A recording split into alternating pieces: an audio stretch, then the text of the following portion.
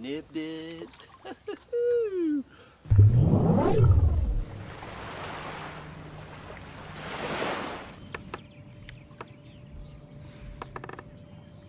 Stumps ahoy.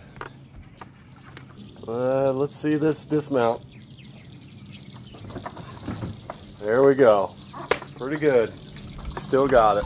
Welcome back to the channel, everybody. A little something we haven't done in a while here, fishing with LFD. Everybody's favorite fishing dad.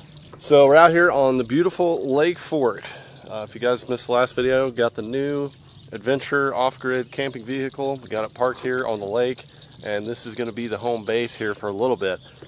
Might do a little crappie fishing today. We're in April. We got water temps 65 is what it is right now. We've had some cold fronts, and it hasn't really started warming up back up yet until today. Today's a pretty warm day. These next few days are going to be warm. We're going to look with the electronics, look with the live scope, see if we can see crappie on the trees, and see if we can just find any bedding areas up shallow. Let's get it, y'all. 4-pound line. The crappie, when you spot them, they don't move.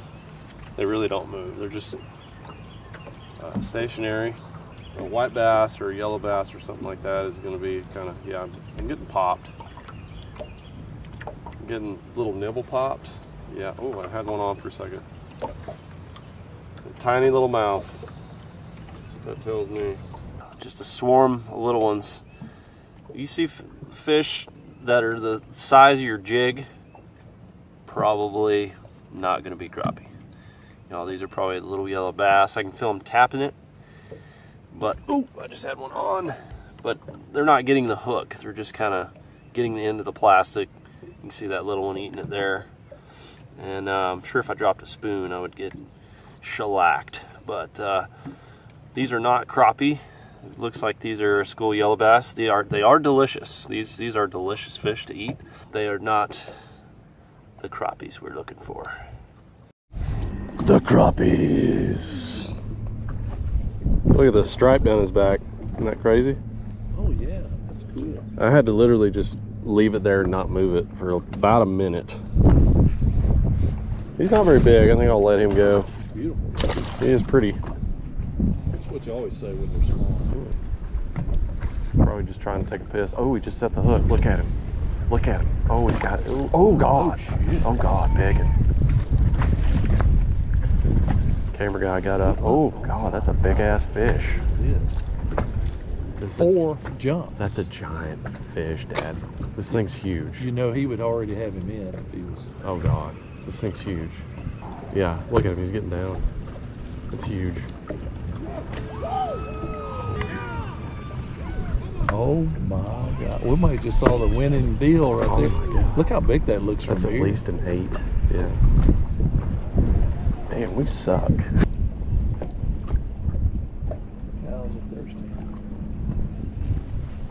Oh, got him. They smoked it. Oh, that's a good one. Come here, baby. Yeah, I know.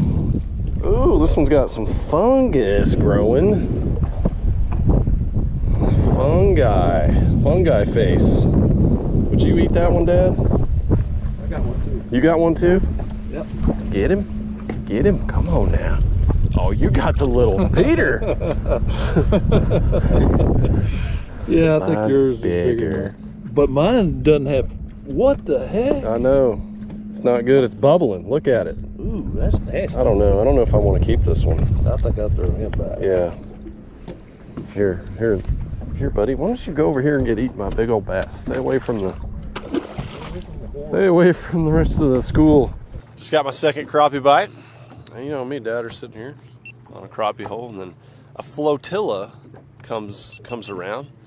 I guess the Elite Series is out here. He must be in the lead because he's got like the entire Lake Fork bass boat team out here. It was probably at least an 8-pound bass because he was excited. I mean, for a pro bass guy to get excited, it's got to be a donkey. So it could have been more. Could have been like a 10. But it jumped like 5 times. It was a fight. It was like a 45-second fight. Thought it was fun. So it was fun to watch from this angle. Apparently the big bass are not spawning in the shallows today. They're out on the points. Go ahead and somewhere. Oh, got one. And he got it when I wasn't doing anything with it. Look at that little tiny. That's the little tinies. That one just came off the nipple there. Just fresh off the nipple. I think we're on some small ones here, Dad. That's a lot of boats. That would bug me. Would that bug you guys? Let me know in the comments. You know, trolling motors, they were pretty far away, but they still have noise. There's still a ping coming off of it. And you got a flotilla of... You got one, Dad?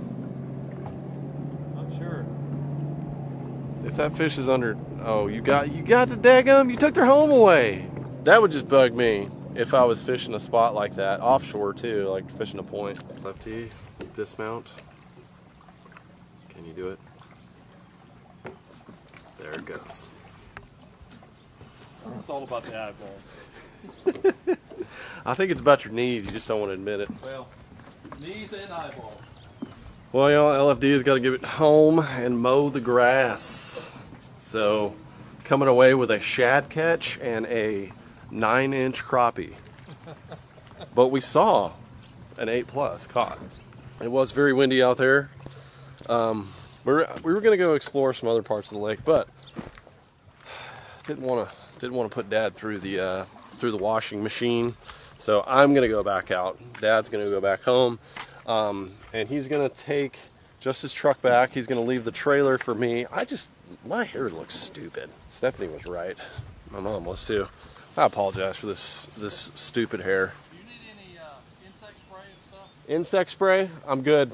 Okay. I got a bug shield, giant bug shield. So he's gonna take off, leave the trailer here. I'm gonna hook it up to my truck, and if I wanna go fish another lake around here, I can do that. And then LFD is gonna come back here in a week, and we'll go fishing again. By then, I should have some fish dialed. Thank you very much, LFD. Yes, sir. Father of the year, every year. Off Highway 154 in Yantis. The fishing is still going on, but it should be wrapping up momentarily. Gotta love that local radio is talking about bass fishing, enthusiastic about bass fishing. I just heard a commercial for a restaurant offering 10% off to all fishermen.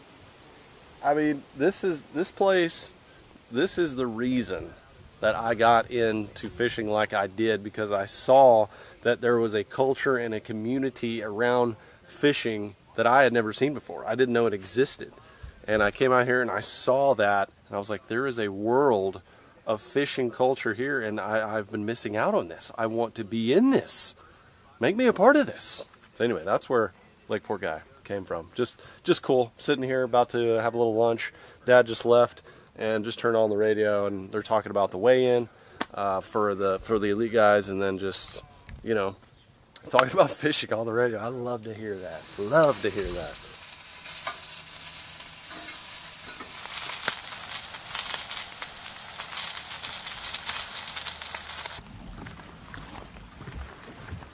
Anybody on beds yet?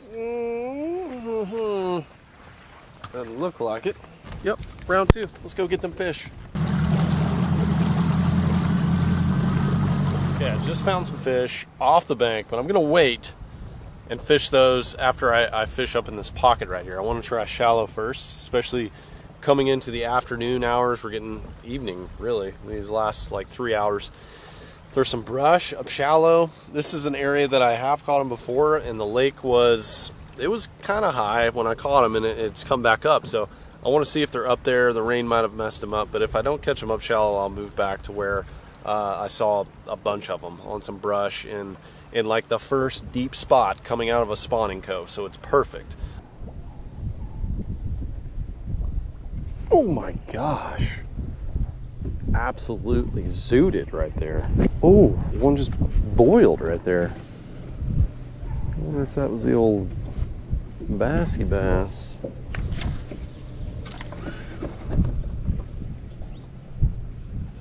Oh gosh, I had one right there. Got him. There we go. Crappie in the shallows. Yes, sir. Sir. Spawners, baby. Pull down. This could get a little fun. That's a little male right there. Perfect eater. Put him in the well.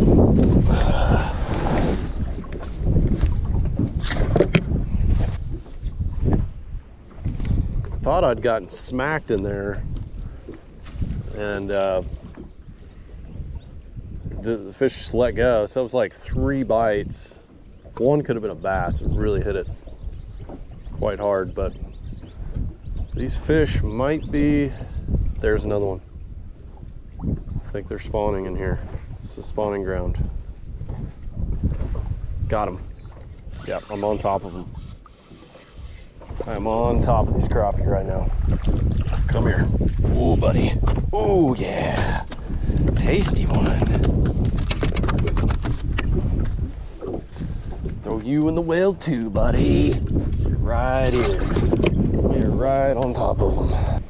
Might actually need to back out a little bit.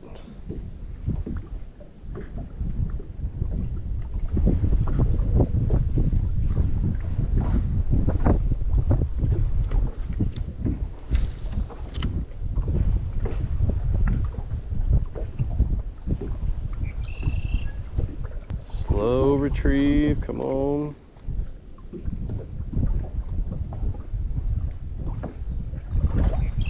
Yep, right here. I mean, just like 10 feet away from the boat. I think I snuck it on top of them. Boo-booed that. I boo-booed that big time. I shouldn't have done that. Oh, I got it out. I got it out. Man, they're just not gonna like this water slapping the side of the boat. It's probably gonna spook these fish off.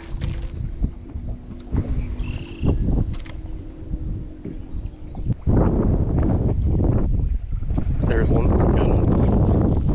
Oh, come on, baby. Ooh, runner. These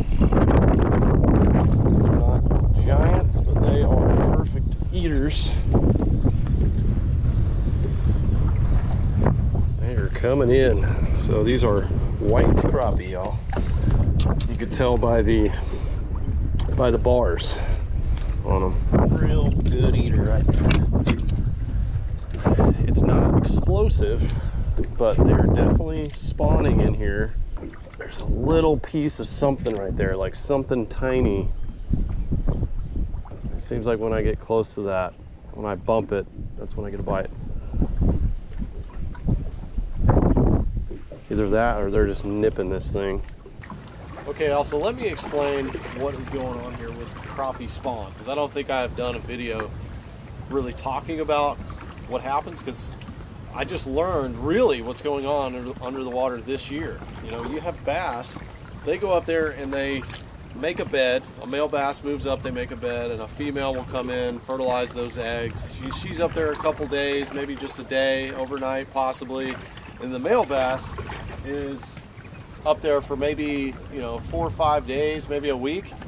Well, a crappie, the timing is similar with the males and females, but the male crappie, they swarm together. So they group together, and they are like a swarm of hornets when they get on a nest. So they're all protecting these eggs. So you get one or two females that goes in there, and the crappie are all spawning. I learned this from the crappie guide that I went with up in Missouri. Because I was talking to him about, oh man, it's so fun to fish for crappie in the spring up shallow because you can get a bunch in one spot. And he said, yeah, that's how they spawn. That's how they do it. So when you're catching a bunch in one area, you're most likely catching just males. What I'm going to do right here, I'm just switching it up. Went to a mini banger. Since I'm getting a few bites, just fan cast it around here, I'm going to throw this. And it'll also help me detect any pieces of cover. So the way that crappie spawn is they usually pick something to spawn on that's, you know, they like a hard bottom like a bass, but they'll usually get on like a stick or a bush. you know, a hanging, lay down tree, something like that. I mean, literally something as small as a twig. And that's what these fish are on up here. Ooh. Cracked by a catfish just jumped in the water. Holy, what the deuce? That's why I put this crankbait on, because it can catch other stuff too. Oh my gosh. You want to talk about explosive pop? Oh, you're gonna eat. You are gonna eat. Come here. Don't you do that. Don't you get the nastiness. The catfish are spawning as well. That is apparent. Get a little goo on the carpet. Little goober. Okay, get this guy in the live well. I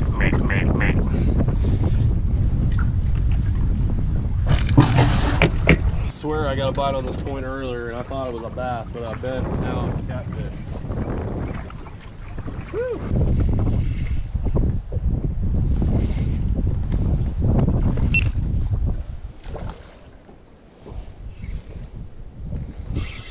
And that's when you know you're just in the fish. You're just where they want to be. You're catching them catties. You're a tasty one.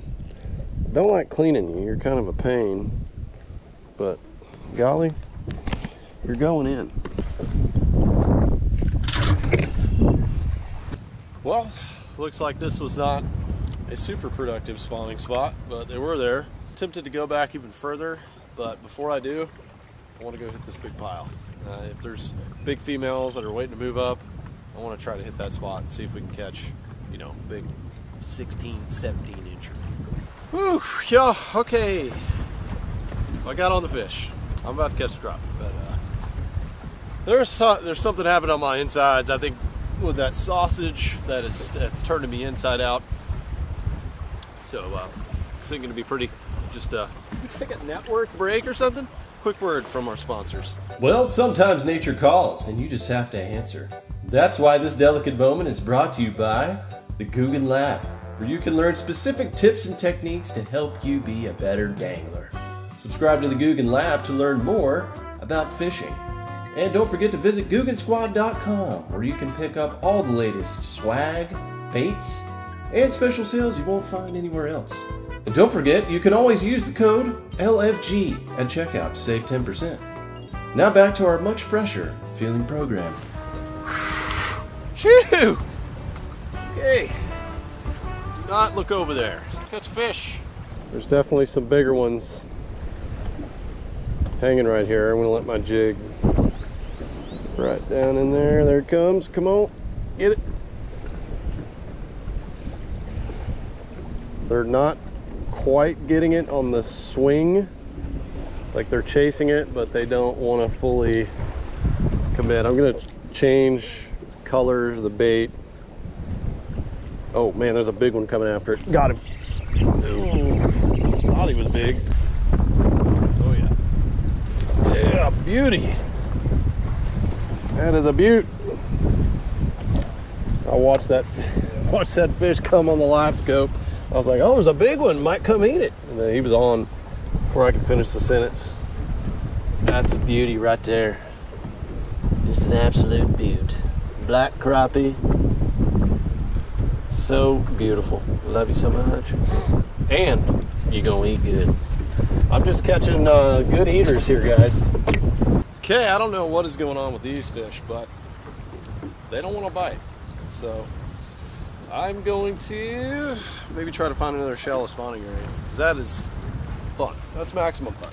On the hunt for crappies, roll up in the back of a pocket, see my first bass on a bed. I might have to catch it. Yeah.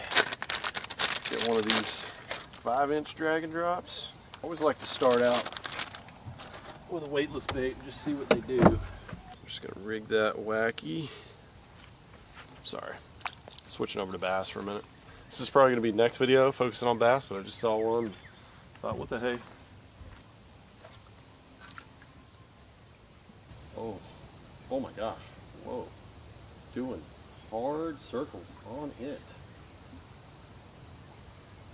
Got it.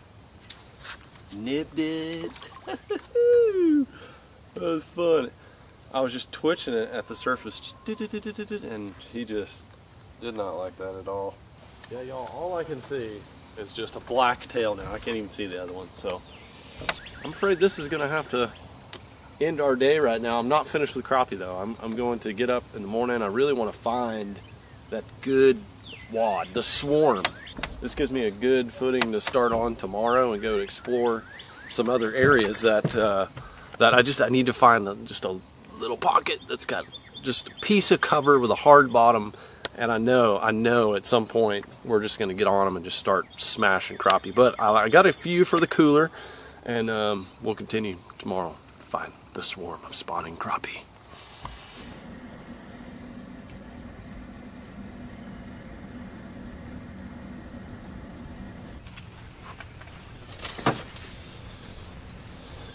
Give me a little hot coffee right here.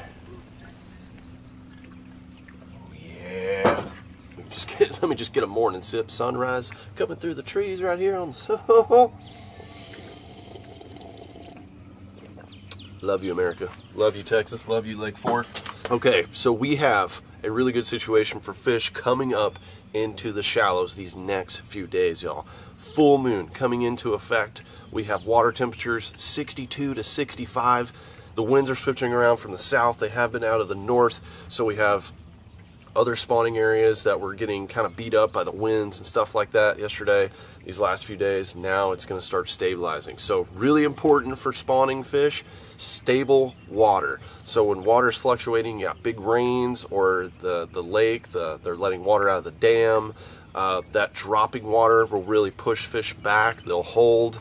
If they're on bed, sometimes they'll pull off. And they want stable water conditions. Water temperatures in the 60s, low 60s, mid 60s, perfect. That's what we got right here. And a full moon. It is all coming together. So those are the elements we want to look for spawning fish. I think we're going to see a lot of fish coming up the next few days. So I'm going to finish my coffee. We're going to get in the silver bullet, and we're going to get out there and see. Hopefully everything is coming up in the shallows.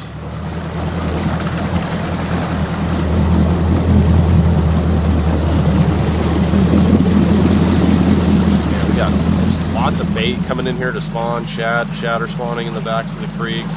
I've been seeing a lot of crappie on the breaks as I'm coming in, but I'm sure as I get back here, there's going to be some that are up there shallow, and maybe even in the same spot where I caught them spawning yesterday. They might be loaded up. We're going to see, y'all, and we might even get into a big old bass coming up today.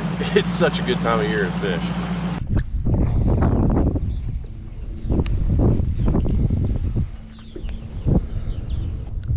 There is a nice crappie right there. I just plucked off of a single piece of timber out here. Very nice.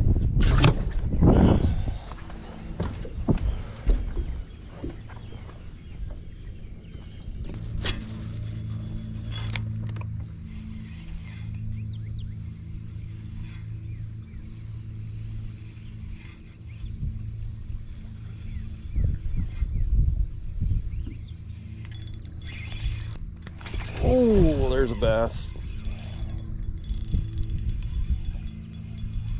Oh goodness. That's a hussy. That's one of them nice old hussies. Oh goodness, that is just gone.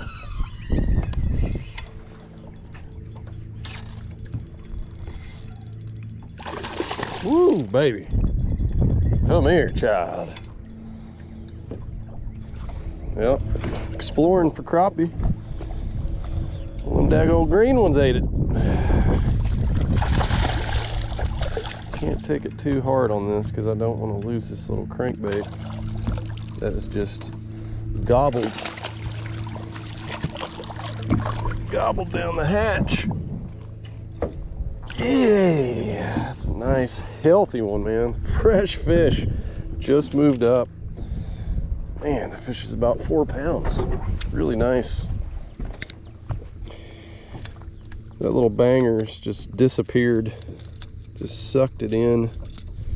Gone. I figured that might happen. The old big in there, but we'll let that fish go. All right, guys, nice fish. We're gonna let it go. Back to do your thing. This cove looks really good, and I'm hoping that there's some crappie in here. If there's not, I'm gonna switch gears and I'm gonna start bass fishing. That's gonna be the next video because it should start really picking up now. I wanted a crappie fish at the start of this just because the cold fronts that were coming in. I think the bass fishing is just gonna get better and better. So I'm going to swing through here. There's little stick ups. It looks like a good bedding area. It's shallow, it's warm, and I'm gonna throw this crankbait around. I'm gonna throw my crappie jig, and hopefully we get into a pile of them.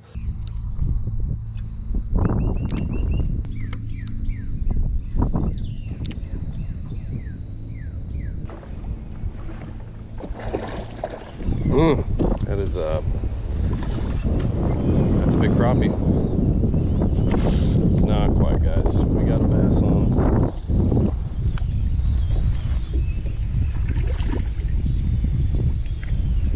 Oh, you know, these old green ones are coming out.